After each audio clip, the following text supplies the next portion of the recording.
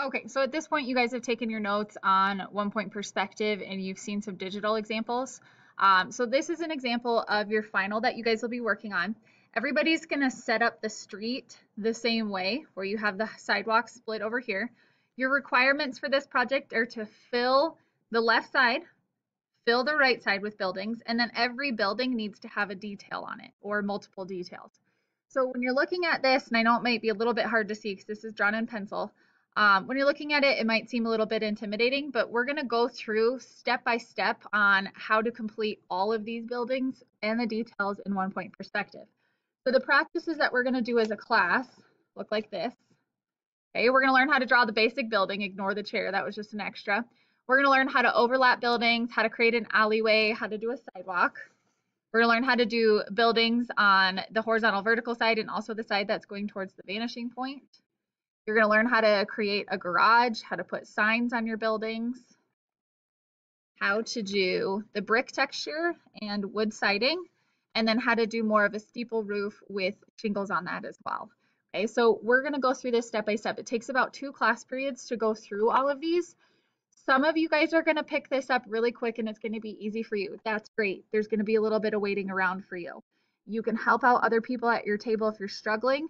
But what I'll do is I'll do one example here and then we'll pause the video and then the teacher will come around and help you guys if you need help before we move on. You have to get the basics of this one down first before you can do anything else. It'll make everything harder if we don't get this one down. Okay, so I'm going to start off. You guys will have free draw paper and you're going to fold it in half.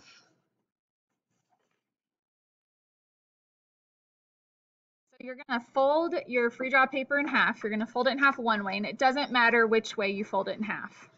Okay, so I have mine here. I'm going to fold it in half one way. I'm going to open it up. This is why it doesn't matter. We're going to open it up. We're going to fold it in half the other way. So we're just trying to give ourselves 4 spaces to work in. You do not need to draw the lines because you're going to see the folds in your paper, but I need to do it so you guys can see it on screen.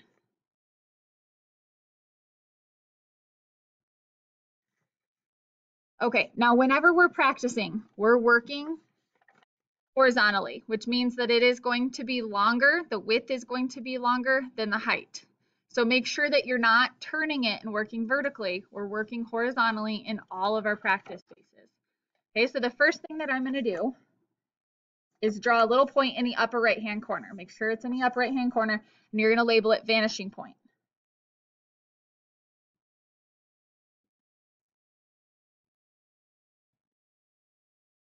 This is the only time we're going to label our vanishing point, and we have to have a vanishing point every single time we're drawing in 1 point perspective. We're only drawing in 1 point, which means we have 1 vanishing point. Okay. So then you guys can use a straight edge, you can use a ruler, or you can use a protractor. I like to use the protractor just because we're working in such a small space. When you work on your final, you'll need a ruler as well. Okay, so the first thing that we're going to do is we're going to create a square or rectangle, whatever you end up with, in the lower left-hand corner. I'm going to do a rectangle, and I want to make this with vertical and horizontal lines. Now, to make sure that it's vertical, going up and down, I use the side of the paper to make it parallel. So parallel means I want this to be going in the same direction as this line right here. They should never ever touch. Even if you're slightly crooked, you're going to throw off the illusion of this drawing. So make sure that you're parallel with the side here. Draw my 1 vertical line. Then horizontal, I use the top of the paper and try to keep my straight edge parallel with the top of the paper.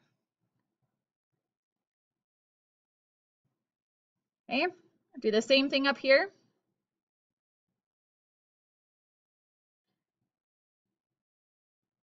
Again, this one needs to be vertical. Then I just erase if I have an extra line here.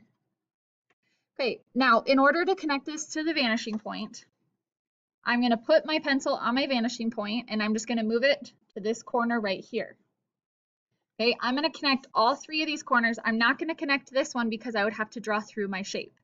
Now what I'm going to do is I'm not actually going to draw it all the way to the vanishing point because I'm going to end up chopping the building. Okay, you can see the dashed lines would go towards the vanishing point, but I'm going to chop it, so I don't want to draw a line I'm just going to erase anyway. So again, I'm going to connect it to my vanishing point.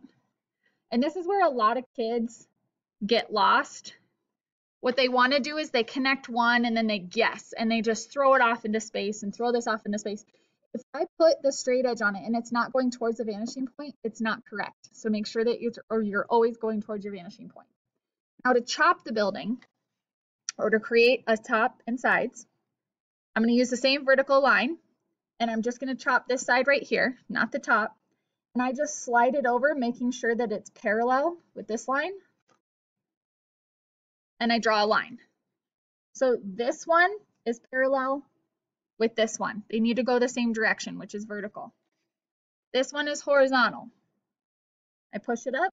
I find that corner right there, making sure my line is still horizontal. And I draw the line here.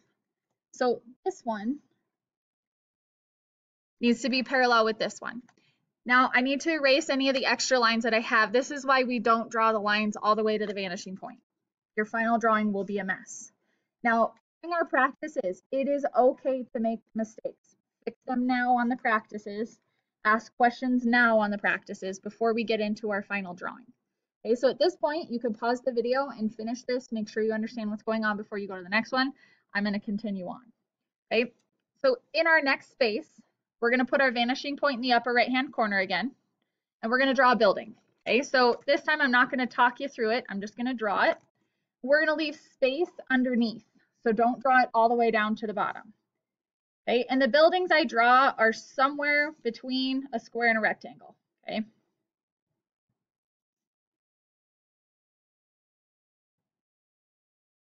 So if you end up with a building that's a square, that's fine. That's fine. All right, so I'm going to connect it to my vanishing point, not all the way.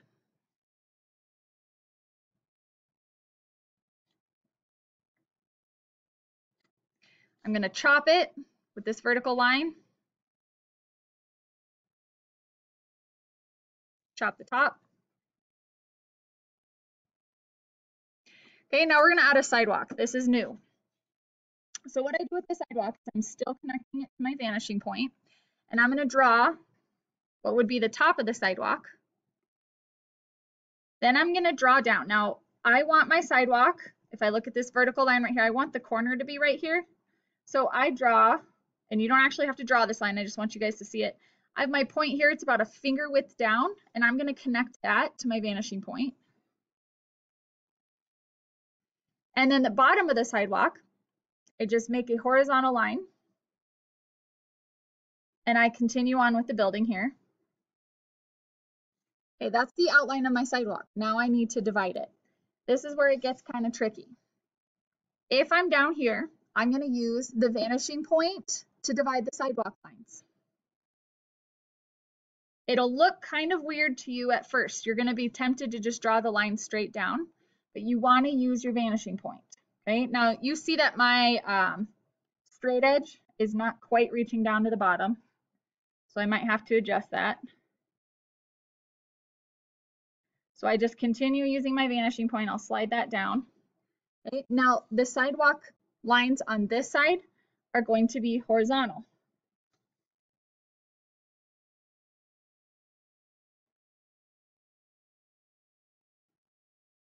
And I'll continue that all the way up. Now, the closer they get to the vanishing point, the closer your lines are going to get together. Okay, so I'm going to write a little note. These are horizontal.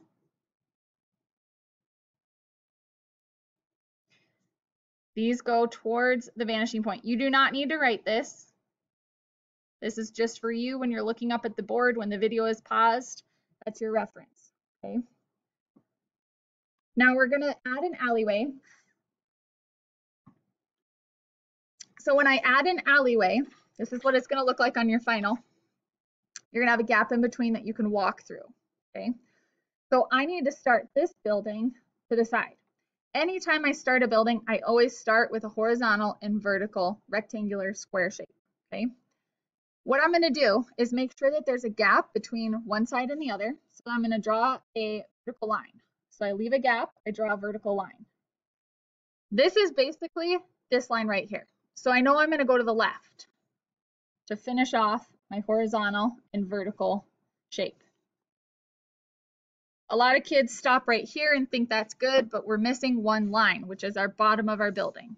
That's what's going to create your alleyway. That needs to be horizontal. So this is the alleyway in between. Okay. Now I do the same thing we've been doing and I turn this shape into a building.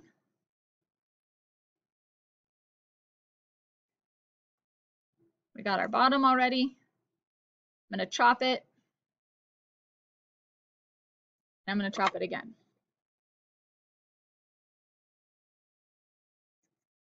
Okay, so we have our alleyway. Again, if you need to pause this video at any time, go ahead. All right, the last thing we're going to do on this exercise is to create a building that's overlapping. Now I have this one with the dots on it so you can see where the building would be placed behind it, but we're not going to see all of these dotted lines on our final. So what I do is I just choose somewhere on my building and I try not to line it up with a line that I already have. Like I wouldn't want to start a building right here. So what I do is I start off with my horizontal and vertical shape.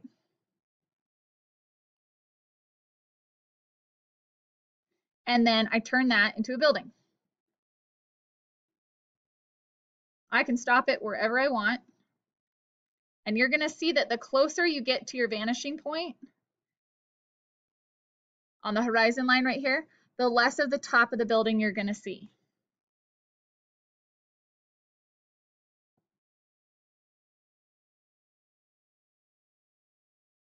Okay, so then I can just stop that right here, erase my extra lines. That's all we're going to do in this area right here. Now, when I mentioned that the closer your building is to the horizon line, the less of the top you're going to see. I'm going to try to explain that a little bit better here. With this example, our horizon line is the horizontal line that would go across. This is where the sun is going to set, where the earth, where the division between the earth and the sky is. So when I have a building that is below the vanishing point, you see the top of it, okay? When it is equal with the horizon line right here, you're not even gonna see any of the top of it. So when I draw cities, I generally try to have it above or below to give it more of a 3D illusion, because to me that doesn't look 3D even though it's correctly drawn. And when I'm looking at this building right here, you're not going to see the top of it. Think if you're walking downtown, you're underneath the buildings, you're not going to be able to see the top of it because it's above the horizon line. So your buildings will look different depending on where you place them on that horizon line and where they are compared to your vanishing point. All right, so we're going to start with our third practice down here. We're going to put our vanishing point, we're going to try it over here on the upper left-hand corner. Okay, we're going to make a little bit bigger of a building because we need space on this side to practice doors and windows and space on this side. So we're going to make a little bit larger of a building. Again, we're going to start with our horizontal and vertical lines.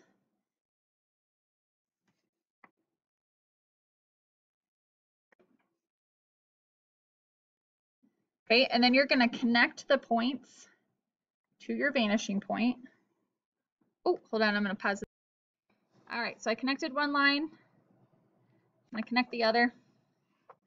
This at this point should be review. You guys should be able to draw your building pretty quickly.